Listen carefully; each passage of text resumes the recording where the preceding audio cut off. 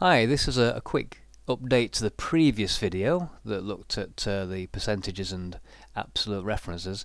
You'll remember at the end of that video I mentioned that Casablanca was highlighted as the best-selling title, and as you can see from the list, it is in fact Star Wars at the bottom there with £30 against £23.40.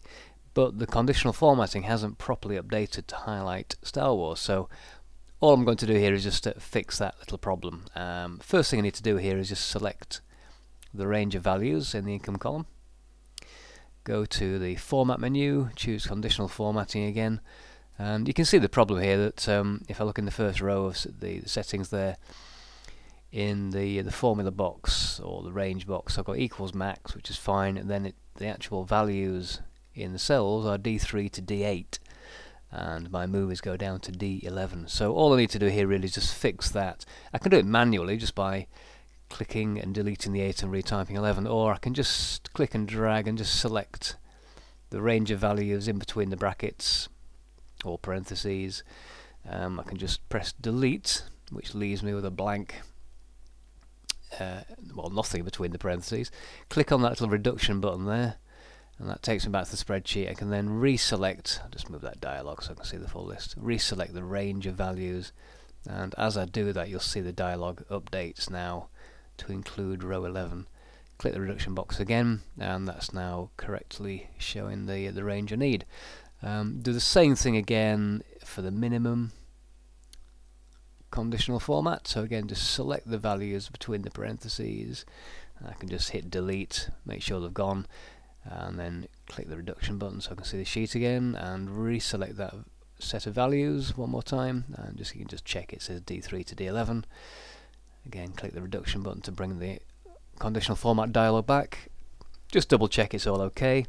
Looks fine to me. Click OK, and we should see that if I click away, it has indeed updated correctly this time. So now we can see Star Wars is popping up as the winning movie in the list, which is perfectly okay.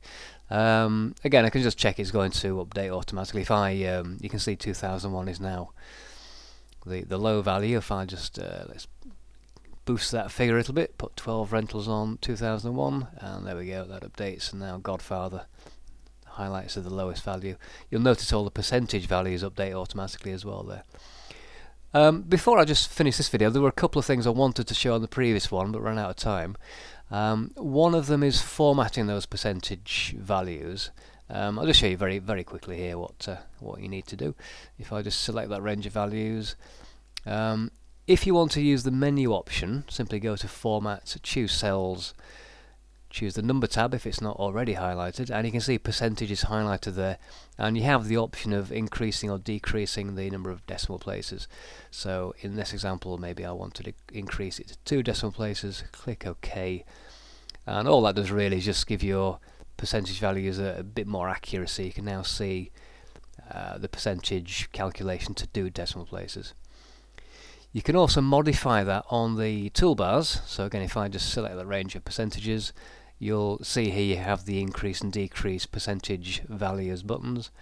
So if I just click on the decrease decimal once, and again we go back to integer or whole number values on that list of percentages.